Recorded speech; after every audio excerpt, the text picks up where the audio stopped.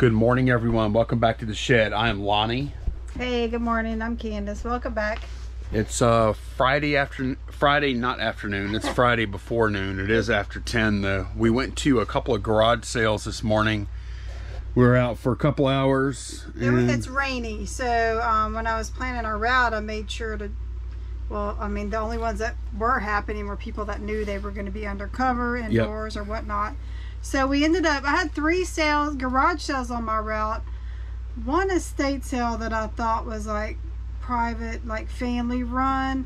This has happened to me a couple of times. I get my estate sales off of estatesales.net, and they do, instead of putting their company name, they do privately listed. I don't know why they wouldn't want people to know it's company run. I'm not sure what the strategy is behind that, but it was. It was what? Company run. Right. Yeah. So, yeah, we left there and then we hit 2 more sales on the way home. We'll show you all that stuff in a little bit. We are in a little bit of a hurry, so we're going to go ahead and pull the orders for the sales we made yesterday, I think just on eBay, right? Yes, eBay was our only sales yesterday. So. All right, we got 14 of them, and then in a bit we could show. We did get a few cool things. Yeah. We found a few good buys, but yeah, it was and one questionable buy by me. Yeah, you know, that it's kind of, your buy was kind of similar to my computer buy I made at the estate sale the other day. Mine's way cooler though. Okay. You ready? Yeah. First item is 9 Charlie. It's a hat. It is a Tommy Hilfiger white and blue hat. 9 Charlie. Oh, I didn't even realize this is a new hat box we have here. I had to start one when I listed some of the Kevin hats. Yeah. Okay, got it. That's all for $21.24. Oh wow, that's pretty decent. 4D Dracula A. Do you want to grab the other one too? Yeah. A and B are the 2 that sold today. A and B. All right. There's a pile of Dracularas over here. There's B. And there's A. Are those all listed? Yes. Those each sell for $30. I bet we sell the ones that I just went through over the weekend. Which one I bet? One sold for 25, huh? Or that one already shipped? No, that was the one that shipped yesterday. Okay. These each sold for 30. All right, so we sold a plate. We had to go get it at storage. We stopped by on the way here. The Bing and Grundle plate sold for $11.69. Love. Well, you know what? We need to either combine. We need to probably lot those up or move them here or something. The ones that are left. Yeah. All right, next item, Italiana. Okay. This one sold late last night.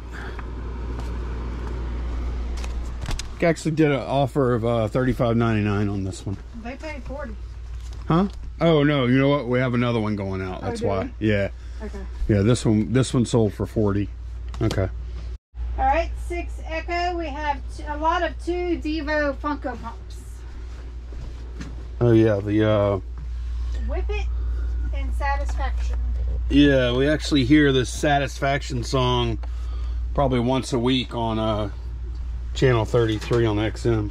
Yep. It's actually not bad. Those sold for $13.49. All right. In the Cube, it's a CD, an opera music CD. Famous Italian baritones. Mm-hmm. In the Cube. Uh-huh. Which one? Oh, that's what it's called? Oh. No, I got it. You're right. Because I don't know if I can pronounce his name. No, that's fine. I think that's it. You want me to try? No, that's okay. Famous Italian baritones, Lebandige. I can't say it either. $13.49. I'll look at it before I pack to make sure. That looks like it, unless they have a bunch that look the same. They don't. I mean, they have a bunch that have the pink on them, but that picture should be. That looks like it. Unique. All right, 3 Delta. We sold the Baton Rouge Zoo Animal Keepers Manual. You know, that's the only one that's ever sold anywhere, I think. Yeah. Ever. Well, I mean, we couldn't find any evidence of another one selling.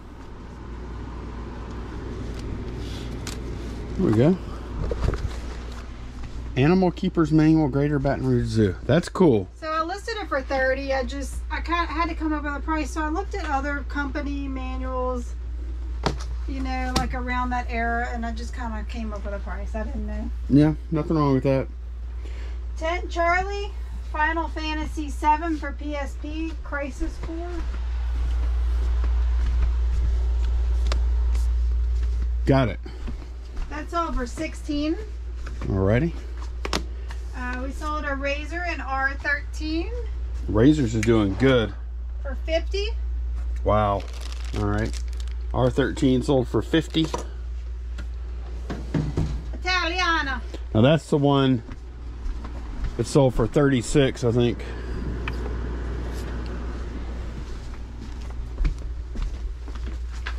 Shoot, we had a lot of stuff sell. All right. Yeah. 2 Delta Deuce Gorgon. Glad to see one of those sell. We haven't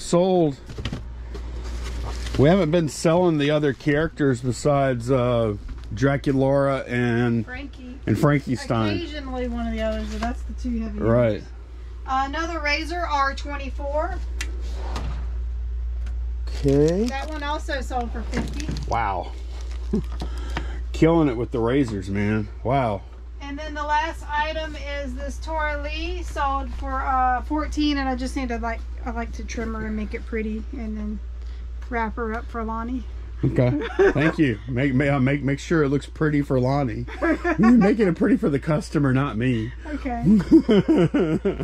And that's everything we have going out today. Okay, that's some easy packing there, huh? Yeah, man, we need to get some more. We need to find a bunch more of these $50 razors. $50 razors. That's what I really like. Yep. I mean, that'll take me like 5 seconds to pack. I know. Okay, here's a few things we picked up. Yeah. So, let's see. These books were from the estate sale. Yeah, Candace, you found this. I found it in a closet. And these were, I think these were all like 50 cents a piece. They were on a bookshelf in the bedroom. I'm like, look, there's a cookbook in the bedroom. Yeah. Nope. Reloading book. That's worth $15 to $20. We paid 50 cents for it. And then this is a bolo, y'all. These are like homesteading, or I don't know what the heck it's survivalist type books. It's how to do a bunch of stuff. It's called the Foxfire book. Hog dressing, log cabin building, mountain crafts and foods, snake Sounds lore, like it's everything you ever need to know about anything. Moonshining. Look, slaughtering hogs. Yep. Look at that.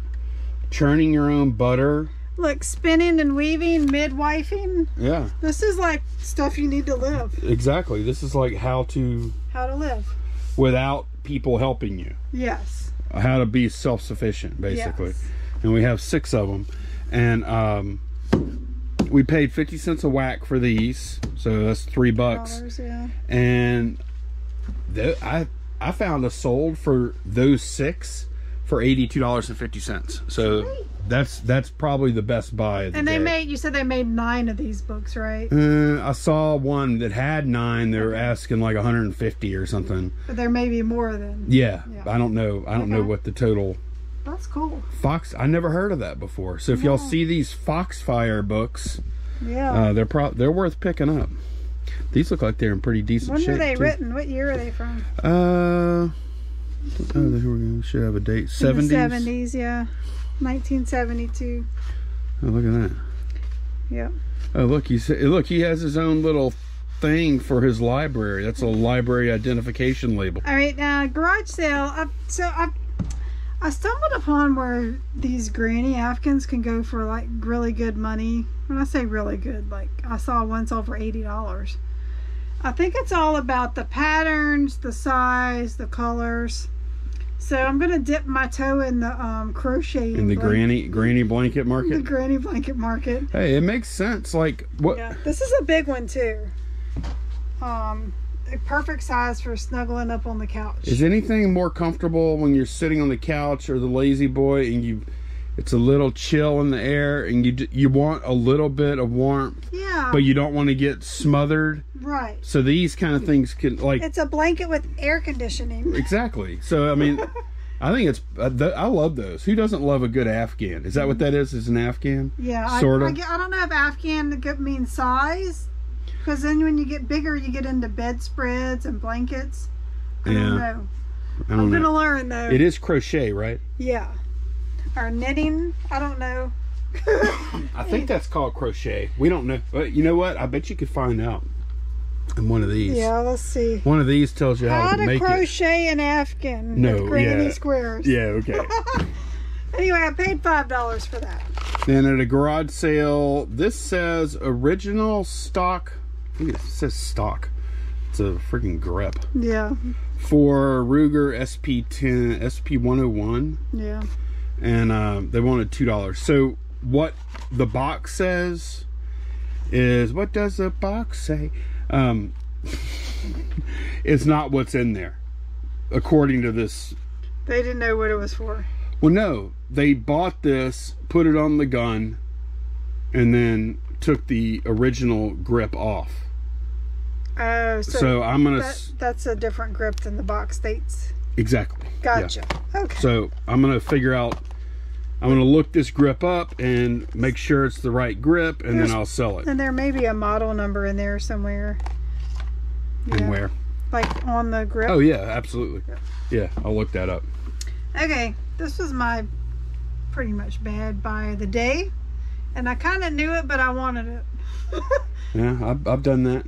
It's a little tin CBS van, like for the television station, and in good condition they go for around $150 on up. I've got a few issues, not huge, like there is like I'd say you have a lot of issues. It's got an indentation in here. Yeah, you could tell it's been squeezed. Like if you look here, it kind of bows in. This side doesn't, but this side does. Yeah. And then we're missing one of the little hubcaps here. Yeah. And the friction, I don't know, it works. But it's like the van is too heavy or something. It works. It kind of goes, yeah. I guess so. It works. I guess I'm used to the little cars that just zoom off. Yeah, you might have to put a little more into it. So, made in Japan, huh? Yeah. People are calling this Marks, unless there are two versions, maybe. Or maybe Marks didn't put their name on it. I don't know. Did you see a maker on it anywhere? No, that's all I saw. So I'm gonna list it for 100. There's no actives right now, so maybe somebody will buy it. I mean, yeah, it is cool looking still. It look cool sitting up on a shelf. Oh, definitely a great shelf sitter. Yep. So we paid $55 for it at the estate sale. Candace paid $55. I had no part of that. Which yours is mine, what's mine is yours. We're in this together, remember? I hope we sell that and don't have it anymore. No, I'm kidding. You give me some grace whenever I make my crazy wacky buys. I got some Vans for $7. They're just purple, but I mean they're clean, super clean. Like I don't even know. Look at the soles. They were maybe worn once. Maybe. Yeah. You know, those are really clean. Yeah. Okay. They're not my size. What do you think they're worth? Like probably 30, 40, something like that. Okay. Yeah. Cool. And then the last thing that I bought, Lonnie had nothing to do with this. No, it's fine. These are Chromex canisters. Lonnie just did a little research and found out that this is the trim line. Yeah, Chromex Chrome trim line canisters, and you're missing one. Yes, they're supposed to be one, like they're supposed to go like this, and there should be a little T for T-E-A. Yeah. Right here, that I am missing. I think just like once they're cleaned up, like just the 3, I can get probably $40 for them. Okay. And I paid $8. So. All right. Well, we got some cool stuff to list. Yeah. And I mean, hell, even if you get 100 for that little CBS van, but get that sticker off the top like now. But if you get 100 for that, that's fine. You know, even if we make $30 or something on it, it's cool. Yeah, I'm gonna go ahead and get it listed today while there's no actives. I bet somebody buys. I bet somebody will pay 100 for that. I think so. It's not that beat. Yeah. I think there are a few accessories and stuff that go with it too that we don't have, maybe. But I don't know. I mean, look, I like how the inside is decorated. Yeah. It's not stickers, it's printed or painted. Lithograph. The tin, yeah. That's called tin lithograph. Yeah, tin litho or whatever. Yeah. Yeah. So we got a few fun things. The bolo on this table though, are those Foxfire books. Be on the lookout for those things for sure. Those are awesome. Yeah. And so what did we spend? We spent, let's see, this was like $3.50, $8.50, $10.50, $65.50, $72.50, $80.50. $82. Oh, you already added it, huh? Yeah, I know. Like at the state sale, we spent $60. We spent $2 on this, $15 here, and then $5. Okay. Okay. Cool. Yeah, so. Oh well, good little breaking up the day on a Friday. Yeah, walking around in the rain. Yeah, hopefully. Lonnie was so cute with his little umbrella. I did that once. I don't like using umbrellas. When he asked me for an umbrella, I'm like, ooh, he really doesn't, because he doesn't mind getting a little, wet.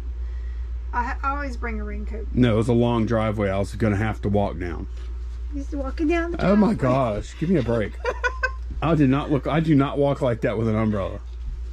I walk very manly with an umbrella. I took big strides. It's coming through. He holds it with one hand and he's like, no, I don't. Give me a break. Oh my God, it's ridiculous.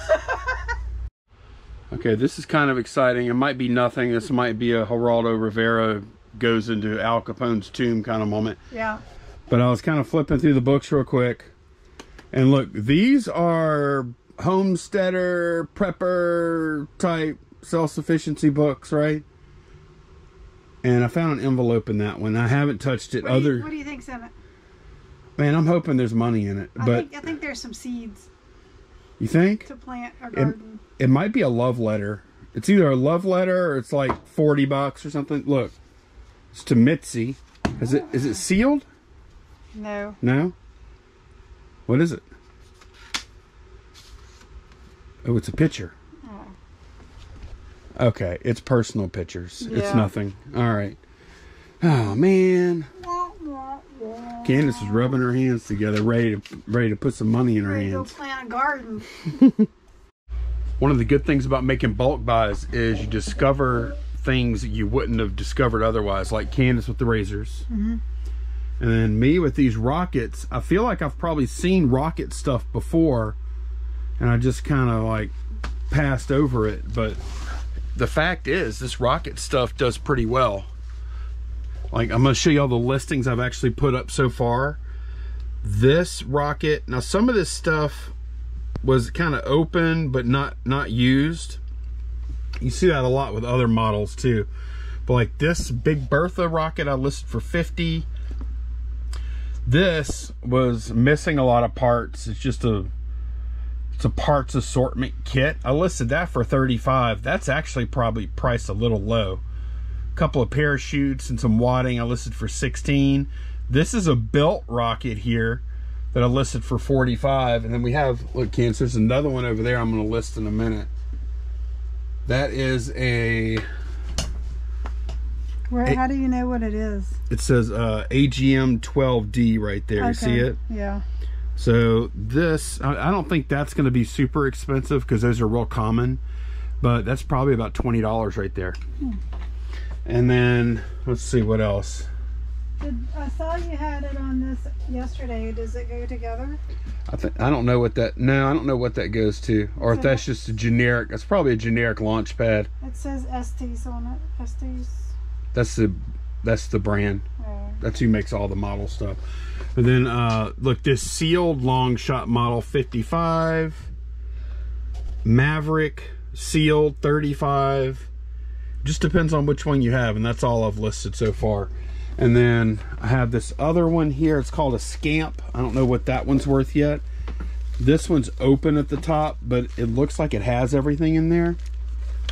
And then I'm going to list this. And then there's a bunch of odds and ends that aren't really worth anything in there, including... This looks like it should go together, huh? It might.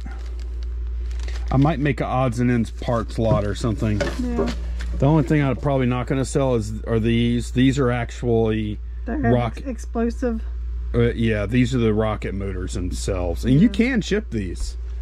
You just have to ship them ground, but they're dime a dozen. You can go to Michael's right now or wherever, hobby shops, and buy these pretty cheap. So I don't see any point. Yeah. But yeah, the look, there's Big Bertha right there. The boxes look cool, but then you open up the boxes and they just have friggin' paper towel tubes and plastic cones in them. So. I told Lonnie we need to go in the rocket kit business. Oh yeah. We're constantly throwing away rocket kit components. Right. So that's what I've been working on. And Candace is about to do something kind of fun here in a minute. Yeah, cross your fingers that this actually works. I've never used one of these. I ordered a ultrasonic cleaner for my razors. So I'm not gonna use it on like the gold. You're not supposed to use it on plated stuff like gold. I have some gold plated razors and stuff. But the solid like brass and chrome, you can, not chrome, nickel maybe, or you know, your stuff that's not plated will definitely do okay in here. So I'm about to get it up and figure out how to use it, and hopefully we'll have a good before and after shot for you. Okay, that'll be interesting. Yeah. That thing was how? It's a Yukoki? Yeah, this is one of the Amazon brands. I think it was like $30. One thing I did see in somebody's review said to look for this feature. Make sure, yeah. Dagos? Dagos or Dagus. What does that mean? It's some kind of cycle you do to get the bubbles out of the water or something. I don't know. This is all new to me, so I'm kind of going to learn as I go. Okay. So you're supposed to be able to put it in there, run it, and then take it out and it's clean. Yeah. And you just have to dry it off. It uses like sonic waves or whatever to get in all the nooks and crannies and just get all the grime and dirt off. I've seen it work before because I watch, sometimes I'll watch some of these watch repair guys, and that's what they'll do. They'll take all the parts. They'll take the watch completely apart, and then they'll put it in. They have little holders and stuff, you know, so they don't lose the parts. Yeah, for those little bitty parts, I bet. Right, and then they run it through something like that. Although I'm sure theirs is probably more expensive than that one. Oh my gosh, I just saw. Oh, it's on the front. It looks like some quackery going on here. Instead of shining, it says shinning image after cleaning. All right, Candace has her little gadget out. What'd you do? You just filled it up with water? Yeah, I put some hot water or warm water. Now this is that Dagos or Dagos. Press for better performance and to protect item from oxidization. It also prevents chemical reactions with air molecules. Okay, and you have to press a button for that or something? Yes. In what cases would you not want to press that button? I don't know, everybody says just use it for money. You do that, it will cycle for 9 and then stop for 6. 9 minutes? Yeah, no, 9 seconds. Oh. Okay. Now my little stuff is not, let me see. Let me mix up my detergent. Do you think that's necessary? The Dawn was just sitting on the bottom. I know. I just look at it vibrating. So is that all it does? It just like just shakes every now and then? I think it gets all the like air out of the water.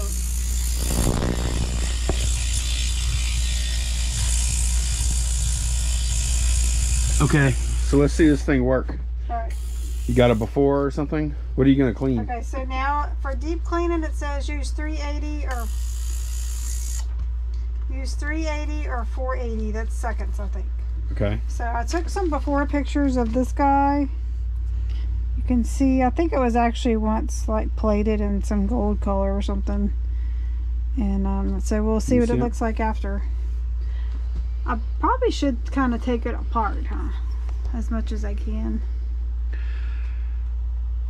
Yeah, I'm curious to see like how it does on that part right there. You see the under parts and stuff? Like inside there and stuff, yeah.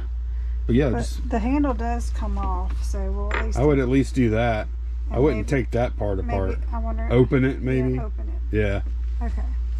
Alright. So it came with this little basket. We're going to drop it down in there.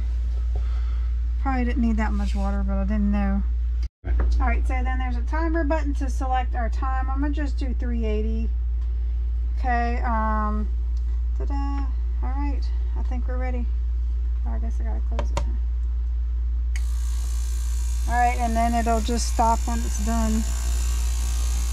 We'll see what happens. It's definitely making noise. Yep. Why do I feel like this is some quackery? I really do. I don't know. And I don't know what this little tray is for here. It never tells you? It probably does somewhere. It's kind of interesting. The top goes opaque. So I think that's steam from the water, huh? I have no idea. It's getting hot in there? Like condensation. Well, I did use pretty warm water, so it's probably just steam off of that. Is it? Yeah, you can feel the steam. Yeah, it's pretty hot. Yeah. I mean, it's like bath temperature water. Okay. So. Well, we'll come back whenever this thing's done. 300 seconds. What's that? That's like 5 minutes. Yeah. Okay, so our first cycle finished. I don't see I mean, I do see a little bit of it. Can you tell? Not much. So I'm going to put it back in. And from what I read, it does take probably like 2 or 3 cycles at least. And I'm going to add in this cruddy brass one here. We'll see what it does to that. Yeah, this one does come apart. Let me see it. Is there actually crud on it? Oh yeah. It's got like corrosion and stuff. We'll see if it does anything to that. It may not do anything with corrosion though. Yeah, I don't know. We're gonna find out. And you don't have to use the basket. I just didn't know. Like, I'm scared about it scratching it, but it said the basket is really to keep like the little parts from falling down in there or whatever. I don't know. Let's pump it up to 480. Alright, so that cycle ended and I saw some difference. Whoa! Okay, so I decided to try it without the basket. And look at my gosh. Look at all that grime down in there. Look at all the junk. Gross. Man, that is stuff that it took off of there. Or took out of all the little nooks and crannies. Okay, well it must be working. Yeah. And like Lonnie said, like I don't know, that brass does look shiny. Oh, it looks way better. Yeah. Wow. Okay. I don't know about that. No, I do have the brasso. I think I'm going to give it one more cycle, dry it off, and then try the brasso and see what happens. Yeah, that's the thing. Like, that thing will clean, but it's not going to, like, shine your metals for you. Look at all that crap, though. That's gross. Man, that is nuts. Yeah. Okay. That definitely got it out of somewhere. That water is disgusting. Yeah. Okay, let's go one more. You going to reuse that water? Why not? Okay. I don't know. I don't know if it matters or not. All right, how many cycles is this now? For the silver one, this is the 4th cycle, 2 with basket, 2 without. And then the brass one, this is the 2nd cycle without basket. Okay. So I'm gonna. I know it's so gross. It's really disgusting in there, y'all. Look at all that. Look at all the junk in there. Look at that crud. Looks like old moldy water in there. Yeah. Oh my God, it's really, really gross. Okay, they do look a lot better. I must admit. Huh? Yeah, it's got a little. I must see. That might be actually some of the. I think this one actually was once upon a time. Yeah, it was had like this brass coating on it or something. So I think there's some left right there. I don't know if y'all can see it. Okay. Brasso will probably take that off, honestly. And then I'm gonna hit this with some brasso too. I'm gonna get them all dried off and brasso them, and we'll take a look at the final result. All right, so I'm getting the brasso on this brass one, and you can already see, look how good it's looking. There's a couple of spots that were pretty dark, so I'm kind of letting it soak on there. All right, so I got finished doing the brasso, and just look at them. And we'll get some. They look awesome. Yeah. They're not like new, but man, compared, especially the brass one. Now, one thing I like, sometimes brasso just, there's spots that it just cannot get. And I don't know if maybe I'll try like letting some sit on there overnight. I don't know. We'll see. But anyway, I'm very pleased with the outcome. So I think the cleaner more just gets like the gunk out of all the nooks and crannies, you know. And any surface dirt. Well, you used it on your ring, and it worked perfectly. Oh yeah, my ring is like, and it got junk out of my ring. I didn't know it was in there. Yeah. So, yeah. She didn't want to show her ring junk to you, though. But I'm happy with it. I'm gonna have fun with it, and now that I know it does work better without that plastic tray, and the directions even says it does. I was just nervous about it maybe damaging stuff, but. Yeah, I think it did fine. Yep. Yeah. And that thing was $28, 28 something. Yes. On Amazon. free prime shipping. We aren't not advertising it or anything. It could break tomorrow. Right, yeah, we're not endorsing it just yet. It has pretty good reviews though. It does. I did a quick brief research, you know, because I always read all the reviews because I know there's junk out there. And that's how I found out about that cycle. Oh, okay. I don't know if that's a bunch of bull hokey or whatever. A bunch of what? I don't know. I think I just made that word up. Malarkey? There you go. Balarkey. Balarkey. We can't say what we'd normally say if we weren't filming. Yeah. But yeah, that's gonna be a wrap, right? Yeah, because we got to figure out what's for dinner because I don't have anything planned, and then plan out our garage sale route for tomorrow's beautiful weather. Okay, sounds like we're gonna have hot dogs and go to garage sales tomorrow then. Yep. Thanks so much for watching. We'll see y'all again very soon. Bye, y'all. Bye.